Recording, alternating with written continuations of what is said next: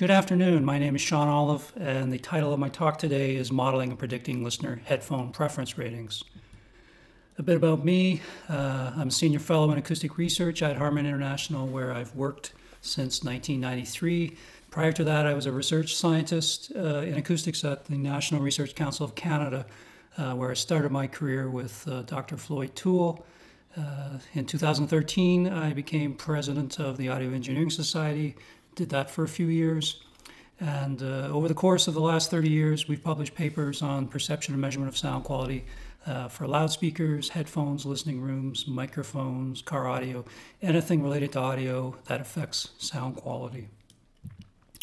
So today the talk will focus on basically two topics. The first topic will give a brief synopsis of all this research we've done, why we did it, what did we learn from it. We'll talk about the development of two new target curves, one for around-ear, on-ear headphones, and the other for in-ear headphones. I'll discuss two models that predict sound quality of headphones based on these Harman target curves that we've developed. And then finally, I'm going to talk about some more recent research where we've been looking into how headphone measurements vary across different test fixtures, and I'll focus specifically on the B&K hats type 5122 since I think that would be of most interest to this audience. So in 2012, we started this journey into researching headphones, and in total, we've published 19 papers related to headphones over the past 7 years, 2 book chapters, some patents, and all this research, because it's published, you can dive into it and read all the details that I'm leaving out today, because I can't possibly discuss it thoroughly in just 45 minutes. But our research motivation began in 2012 because the iPhone had come out. There were streaming services. Suddenly, audio became a very mobile experience. You took music with you wherever you were, and the need for headphones suddenly exploded. And we started measuring and testing. And at that point, Harman had, we had a small headphone business, AKG, mostly focused on studio headphones, but we really had no headphones for the consumer market. So we were kind of caught by surprise. And so I started measuring headphones of different models, different brands, and we found they were all over the map. And it was very clear that there was no consensus on what the target curve should be, very little consensus on how to measure it. And as a result, the headphone industry was in chaos. And there were opportunities for people to just go to China, manufacture a headphone, slap a brand on it, and charge a lot of money and market the crap out of it. So that was the state of the industry in 2012. And we could see that there was clearly a need for some science to make sense of it. Luckily, in 2017, a researcher named Breitbart published a paper in JASA, which basically quantified what we were finding, that there was absolutely no correlation between frequency response and price. And he very nicely captured it in this graph that you see in the top right. The solid curve is this target curve that we came up with in 2015. It's changed slightly, but this is what's generally considered to be a good sounding headphone if it meets this curve. And the dotted curve is the mean response of these 283 headphones that Breitbart had measured. And you can see that the error between the solid curve and the dotted curve varies from 2.5 to 13 dB, so quite a large error. And down on the bottom, you can see Breitbart has plotted this error in the headphone from this target and the retail price. So you would hope that as you pay more money, the error goes down, but in fact, you can see it's really quite random. And he's calculated the correlation coefficient for circumaural, in-ear, and supraaural headphones, and it's very low. With price, it ranges from 0.02 for supraaural headphones to a high of 0.12. So this confirms what we believed at the time, that there's no guarantee to get good sound at any price, and certainly paying more money doesn't guarantee better sound. So this is all based on measurements. What about listening tests? So that's where we came in. We started to do lots of listening tests And I just want to point out this dotted curve is, I've normalized their mean average curve with this blue dotted curve to 500 hertz, which is where we normally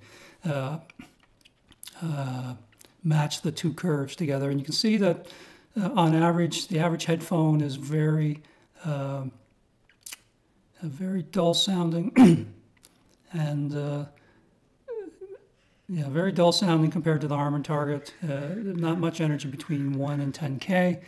And between 100 hertz and 500 hertz, there's actually too much energy, making headphones sound very muffled and boomy. And then below 100 hertz, you can see that they're rolling off.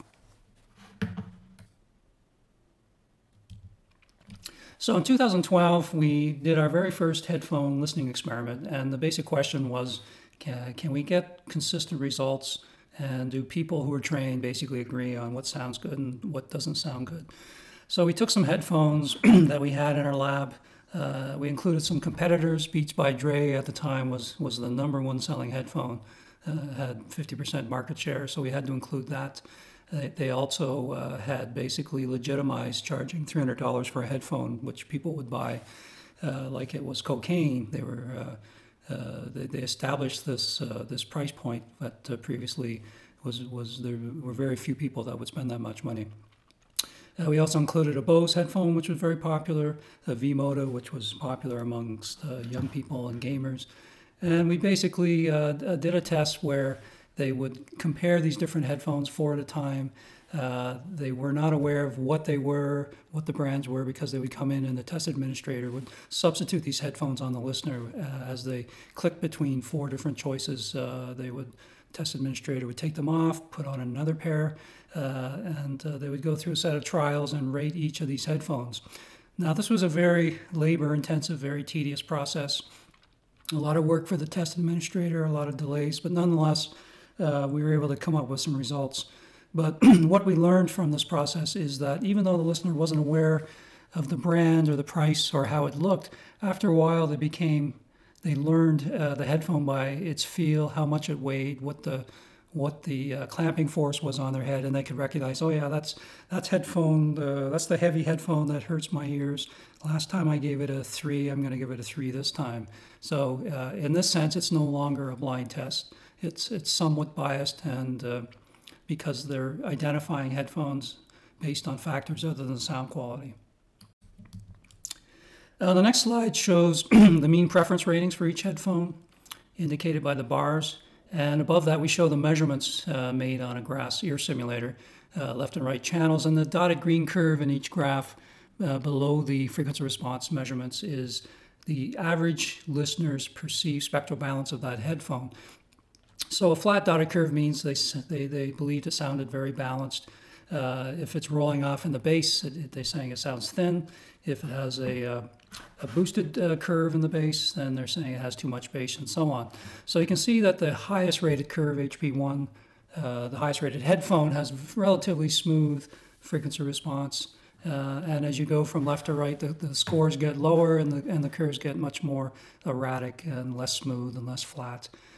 In the case of HP6, it's very irregular. It has some resonances, some dips, and people are indicating it sounds boomy in this case. Now, an interesting example is HP4, headphone 4. You can see it scored 4.9, and the average perceived spectral balance shows it's rolling off in the bass, even though the acoustic measurements show it's rising in the bass. So for us, that was a bit of a mystery. And we went and surveyed the listeners after they did the test, and it turned out that half the listeners said that, oh yeah, this headphone has a lot of bass, and the other half said, no, it sounds very thin. And it turned out it was related to how the headphone coupled to their heads, how well it's sealed, and how much resulting bass leakage there was. So depending on whether it fit the listener, gave a good seal. This happened to be a headphone that had large cups that didn't fit on the head with a firm seal, and it turns out that the fit and the seal is a critical factor in how listeners will rate it and how it measures. So early on, we learned that getting a good seal and controlling for that variable is critical if you want to be able to get consistent subjective measurements and be able to correlate them with acoustic measurements. So in 2013, we started to, instead of just measuring and listening to random headphones, we said, let's do a test where we take headphones and equalize them to different targets. And this allowed us to directly compare what was the standard at that time, the diffuse field standard and the free field standard, which at that time, people were supposed to be designing their headphones to these targets. Now, we thought the diffuse field standard in our thinking didn't make sense because people don't listen to music in diffuse rooms. In a typical listening room, you're listening to stereo music in a sound field that has a very strong direct component, some strong early reflections, maybe from the wall, the side reflection wall, maybe the ceiling, the floor. But after a short period of time, you're not getting a lot of late reflected sound because of absorption, because of the directivity of the loudspeaker, and so on. So it didn't make sense that we design headphones for diffuse sound fields when we typically listen in rooms that are quite semi-reflective with a strong direct sound component. So our hypothesis was that headphones should ideally be optimized so that they simulate a typical listening setup in a room. So you take a well-designed flat speaker, anechoically flat on-axis with good off-axis sound, and if your headphone simulates that acoustic behavior, then we think stereo recordings should sound good over headphones since they're designed to sound good through good loudspeakers in a room. Anyways, that was our hypothesis.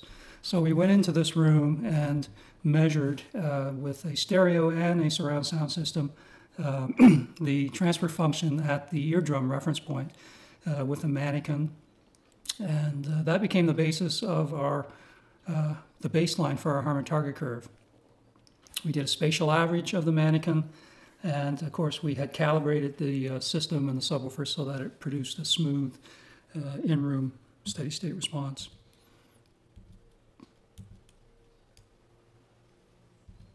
So with this new Harman target curve, we designed an experiment where we equalized headphones to different targets. One of the choices was a headphone with no EQ, just the raw headphone. And then we had two different diffuse field curves, one based on the work of Hammershøi and Muller over in Denmark, another diffuse field variant based on Muller's work, and then we added a third sort of a modified diffuse field calibration based on work done by Lorho, where he took the standard diffuse field and adjusted this 3K ear canal resonance downwards, and he found that people on average, instead of preferring a gain of 13 dB at 3 kilohertz, it was modified down to about 3 dB. So, and then we included a free field and then two Harman target curves that slightly varied in terms of the bass and treble, but otherwise very similar. We did the experiment where we applied these targets to two different headphones, a open-back Sennheiser HD518 and a very well-regarded at the time magnetic planar headphone, Audis LCD2. So each target curve was rated by trained listeners based on preference using three different music selections, and we repeated that once, and then we did the experiment a second time with each headphone. And the results are as follows. In the first experiment using the Sennheiser headphone, we found that the Harman target, the first target, was preferred over all the other target curves, including the diffuse field targets, the modified diffuse by Lorho, strongly preferred over the headphone without any equalization, and the least preferred was the free field calibrated headphone.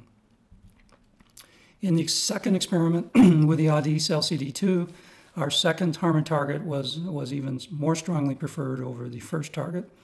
Both were strongly preferred over the diffuse field option, as well as the Audis headphone with no EQ.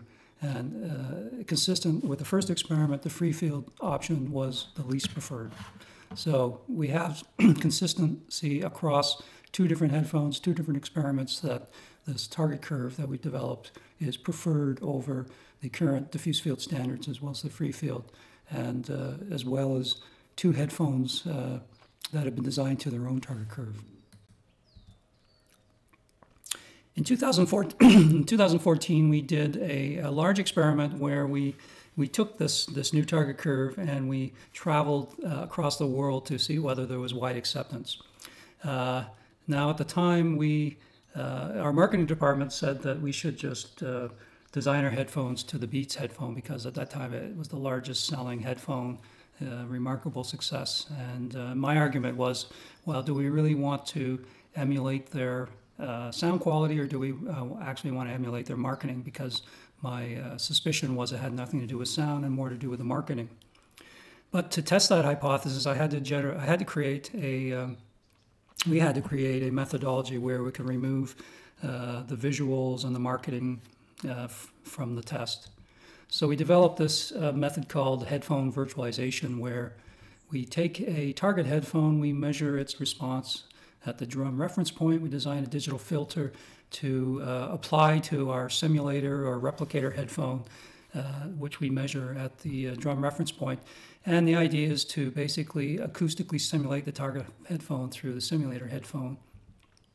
And in this way, you can basically compare different headphones, virtual versions of them, through the exact same headphone, and you're effectively removing any bias related to brand, feel, and marketing. But first, we had to validate the methodology. So we did a study where we compared the actual headphones with virtual versions of them, and we found the correlation was quite good, 0.86, using both spectral and preference ratings. However, it wasn't perfect. Some of the sources of error include differences between the methods in terms of leakage effects, tactile, fit, weight, which were present in the tests where they compared actual headphones, but these effects were controlled in the virtual tests. So I went on the road, this was clearly before the days of COVID, to 4 different countries where we tested a large number of listeners, both trained and untrained. And the headphones included this Harman Target and 3 headphones that we virtualized, including the Sennheiser HD800, the Odyssey, and the Beats Studio by Dr. Dre. A total of 238 listeners participated, covering a wide range of ages, both male and female, and we had them assess their listening experience in 4 categories. We developed an iPad app so that we could administer the tests in a very efficient way, a very repeatable way, so they could switch between the virtual headphones, give a rating and a comment, and continue on to the next trial. So here are the results of listening experience on which headphones they preferred. You can see that there's really not much of an effect. All the listeners, regardless of experience, tended to rank these headphones in the same order. What you see is that the more experience they have, the more they're able to discriminate between them and use the entire scale. And this is consistent with previous studies where we've compared trained and untrained listeners. So here are just the trained listeners from different Harman locations in the US, Germany, and China. Very consistent. And if you look at the untrained listeners, you can see there's much more noise in the data. There's much more variation, but the overall trends are very similar in terms of preference. Moving on to the effect of country, we found no real effect on headphone preference across these different countries. Which headphones they preferred was pretty consistent across country, which is good to hear because we don't want to design products specifically for different markets if we can avoid it. It seems that sound quality is universal. Looking at age in the different age categories, again, not much of an effect here, except when we get to the age category of 55 and over, where there's a slight preference for headphone 2, which is a headphone that is flat in the base and has a bit boosted high. So we think that this could be related to age and presbycusis, and a brighter headphone with less bass could certainly help in speech intelligibility. Finally, we show you the measurements of each headphone along with their preferences, and the solid curves are the measurements of the actual headphones, and the dotted curves are measurements of the virtual headphones on the replicator headphones. So you can see there's very good agreement between the virtual equalized version and the actual headphone. And again, you see the most preferred headphone follows the Harman target, and headphones that get lower ratings tend to deviate more from this. So our next focus was to come up with a similar similar study on in-ear headphones, and we wanted to study whether there was a different preferred target curve for an IE headphone. What happens when you go from an over-ear, on-ear to putting something inside your ear canal? Is there a different target curve? So with that in mind, we developed a target curve that we then went out and tested against 30 different models, varying in price from $26 to $1,000. And we included various transducer types, dynamic,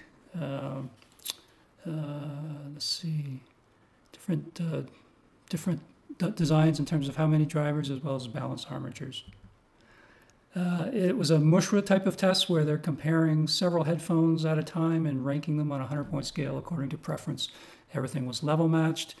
We eliminated leakage by monitoring the pressure inside the ear canal with this little MEMS microphone. And before the listener started the test, we would do a frequency response and make sure it was properly sealed with no leakage. We had a total of 71 listeners in this test, including an equal number of trained and untrained, and they were all Harman employees from our Michigan and California offices. So just briefly going through the results of these 5 tests, what we focus here is to see how well the target did. And in the first test, it was rated the highest. The same is true in test 2, test 3, test 4, and in test 5, it was about equally preferred with a variation of the target. So overall, good results as far as acceptance of this new in-ear target. We found there was an effect related to training, and it's basically something we observe with previous studies where you look at trained and untrained. And generally, the untrained people tend to rate everything higher on the scale, but the overall ranking or the order of the ranking is very similar. And you see that in these 4 tests. So whether you're trained or untrained, it seems as though what headphone you like is very consistent. The next thing we did was measure these headphones to see what the correlations are between the subjective and objective measurements. So here we show headphone 10 in light blue compared to the target in dark blue, and then we calculate the difference between the two, which we call the difference curve. So just looking at the different categories of headphones based on how they were rated, the highest headphones tended to be very close to the target, which is the dark black curve, producing a very low error response curve. And as you go from highly rated to lower rated, you see much larger deviations from the Harman target. So that's kind of a clue that that we might be able to predict preference ratings based on deviations from the target. So we came up with these 3 metrics, which are essentially different ways of quantifying deviations from the target. We have the absolute slope of the error curve. So the closer it deviates from 0, the greater the slope will be, the mean error, and then the standard deviation. So using 3 of these metrics, we found that we could predict the measured preference ratings with a correlation of 0.91 with an average root mean square error of 5.5 ratings. So pretty good predictions. So the next effort we focused on was developing a similar model for around ear, on-ear headphones. So at this point, we had done some farther study and we came up with this green curve, which is the most current target for on-ear, around-ear headphones.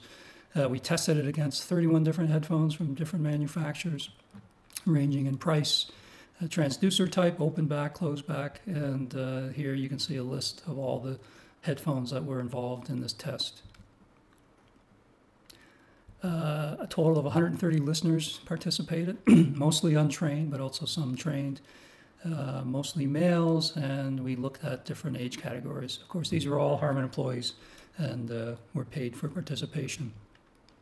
The listening test involved a similar design where they're doing a multiple comparison with hidden anchors, hidden references, the Harman target, and a low anchor.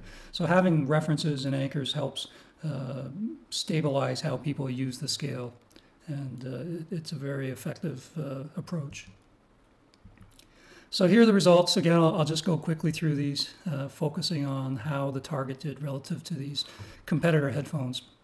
So in test 1, it was received the highest ratings, same as in test 2, test 3, test 4, it was equally preferred to another headphone. And in the final test, it was also equally preferred to two other headphones that were also very close to the Harman target. So just summarizing, highly rated headphones, they tend to closely follow the Harman target. As the scores go down, you see it starts to deviate. You go down even lower, you see greater deviations, and in the lowest rated headphones, there's large deviations in bass and treble, and they tend to get the lowest scores. So again, it seems as though deviation from the Harman target curve is a good approach to modeling and predicting what sort of rating it will get. And in this case, we were able to predict the ratings with a correlation of 0.86 with an error of 6.7 ratings. We had two headphones that tended to be outliers, and when we removed those from the model, the correlations go up to 0.91, but we decided with only 31 samples, we wanted to keep them in there. So we analyzed this data from this test to using a method called cluster analysis to see whether people in the test fall into different segments defined by their preferred headphones and the response of the headphone. So doing that, we found there were basically three classes or segments that people generally fall into based on their headphone tastes or preferences. By far, the largest group of people are 64% of the listeners. These are people who tend to like the Harman target. And the next largest group was 21% of the listeners we tested. And these are people who like the Harman target with slightly less bass. And then finally, we have the smallest segment of listeners, 15% of the total group, who tended to like the Harman target with slightly more bass. And you can see this in the next graphs. The red curve these are the error response curves of the most 5 preferred and the least 5 preferred headphones.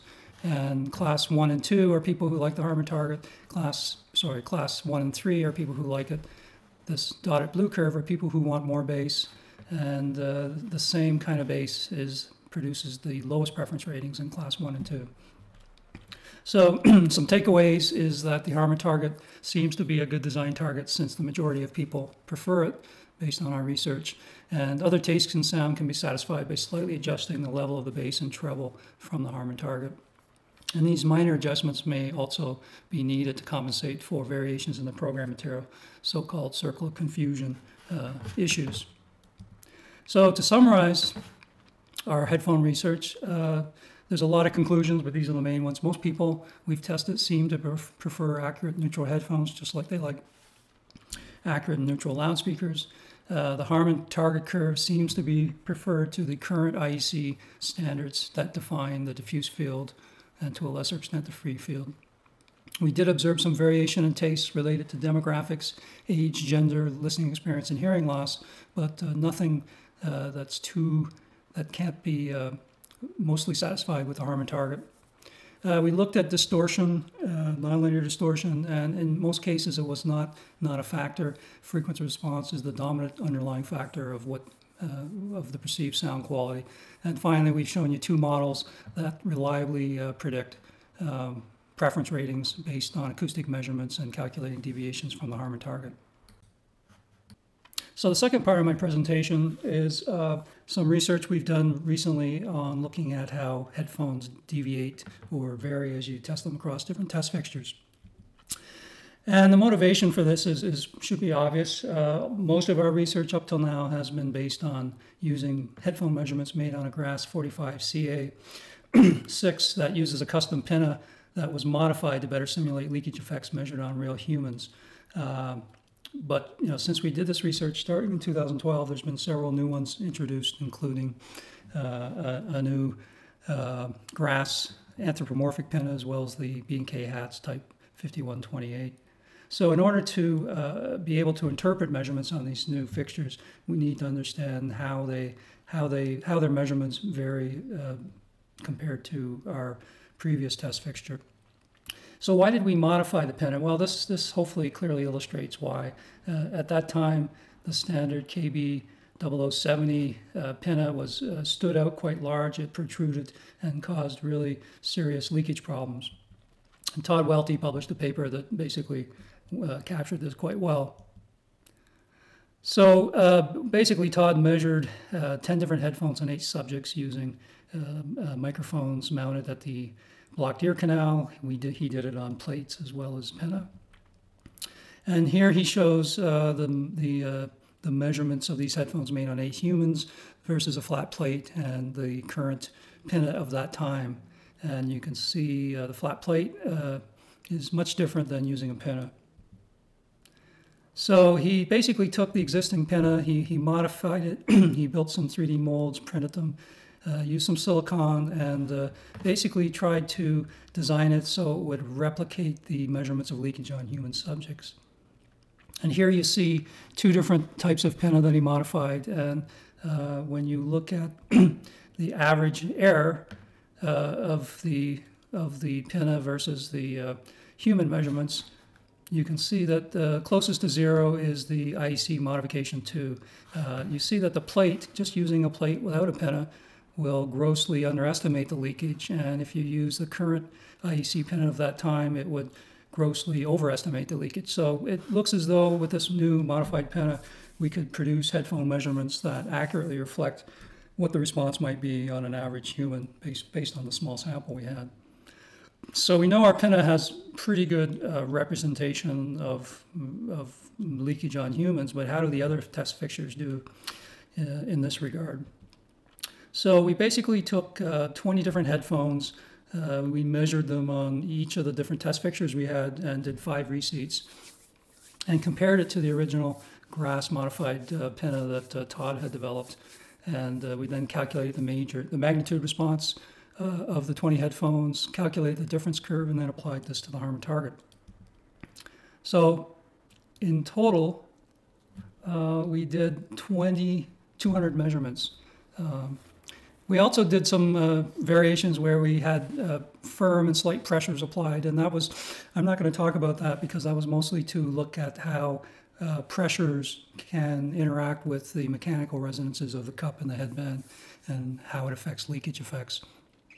We also measured these headphones with a MEMS microphone inside the headphone to later compare with the same measurements done on humans. So we're just going to look at 200 measurements and average them for each fixture. The test fixtures included these, the hats, the Grass Kemar 45BC with the anthropomorphic pinna, the Grass 45BB, I believe this is the older version of the pinna, our original Grass 45CA with the modified pinna, that's on which the Harman target's based, the current Grass 45CA with the anthropomorphic pinna, and then finally we also tested the audio precision. A total of 20 headphones were used in these measurements, mostly closed back, but some open back, 17 around ear, and 3 supraoral or on-ear headphones. So here is the average response of the Grass 45CA with the modified pinna shown in green, and the blue curve is the average response of the B&K type 5128. And the red curve is basically the difference between these 2 measurements, which I've normalized at 3 kilohertz. So just as a sanity check here, I looked on the web for a headphone that I'm a bit familiar with. It's the Dan Clark Audio Stealth $4,000. It just got released, and it's highly touted because it's very compliant with the Harman target curve, as you can see in the upper graph, measured on a Grass 45CA with the anthropomorphic pinna. The same headphone was measured by Headphone on a 5128, and you can see I've shown the dotted curve as the Harman target. You can see it deviates quite a bit from the Harman target curve compared to the upper measurement. I've normalized them here at 3K again, and you can see it starts to deviate quite a bit around 1K, and you can see across as you go down, there's more and more deviation at lower frequencies. Above 3K, you can see that there's this interesting dip here, which I have not yet explained, and you see some as expected differences in the high frequency response. So just looking at the previous slide, you remember that error curve. Some of these differences you can be explained by the differences in the measurements on the test fixtures. So you can see that there's this declining response at lower frequencies, which explains these differences below 200 hertz. And you can see these peaks here can be explained as well, but this gap between 1 and 3K, sorry, 3K and 5K is not explained. I don't know if this could be an interaction which with this headphone and this fixture that is not typical in the 20 headphones that we tested, or perhaps this sample is not the same between the different reviewers. Anyways, we need to get to the bottom of that. So I've plotted the Harman target and this for our original fixture and the B&K 215128. And unfortunately, Harman Legal Department doesn't want me to share this with you, so they've edited the curve. Just looking now at the individual 20 headphone measurements, I've offset these two measurements. The blue ones are the 5128 measurements, and the orange ones are made on the original grass fixture. And the red arrows here are highlighting differences in the bass response. So what you can see is that it depends on which headphone. It tends to be, you see these differences more on closed back headphones than say open back headphones, but not always. The AKG 701 being a good example.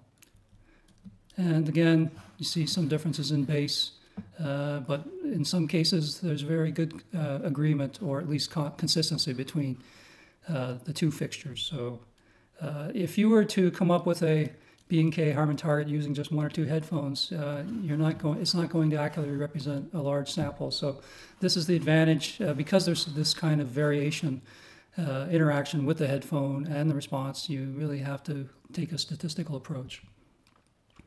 So why do you want to have a Harman target customized for the test fixture? Well, for one thing, it allows more meaningful and consistent interpretations of the headphones when you are comparing them across test fixtures. If you want to use these two models I presented to predict preference ratings, then you need to have some kind of correction that accounts for variations across test fixtures. And I'll give you some examples why you don't want to apply the current target to measurements made on other fixtures.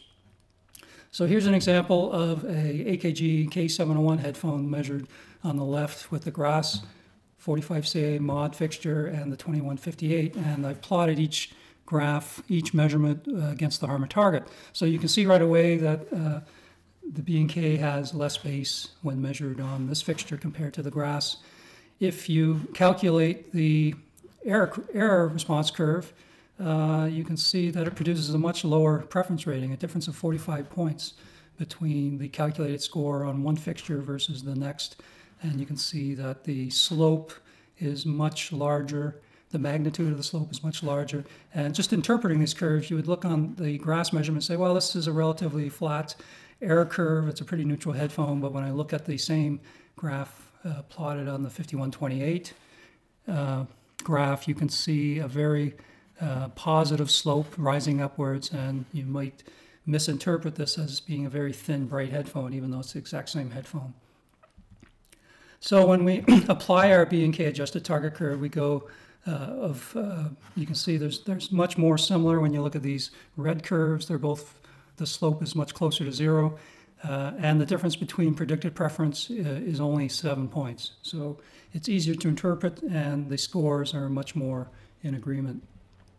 Here's a second example. This is a Sennheiser HD800 measured on these two test fixtures and plotted against the Harman target. And you can see that there's almost a 20-point difference in predicted preference rating. And again, looking at these error response curves, the one on the left looks like a relatively neutral headphones, very flat error. The one on the right, again, has this upward slope, and it looks very bright and tilted. When you apply the Harman target customized for the 5128, again, much closer in predicted preference, and the interpretation would produce very similar results. This is a relatively neutral headphone when you apply this modification. Looking at all of these 20 headphones, I basically calculated the predicted score based on measurements made on the grass, 45CA modified, and I get this set of results. And then I plot the same predicted scores using the B and K measurements measured on the unmodified Harman target. And you can see quite a large error between the two predicted scores. When I adjust the B and K measurements with the adjusted Harman target curve, the average error goes from 22 preference ratings down to 5.8. So you can see that we get much better agreement in interpretations and predicted scores using this adjusted Harman target.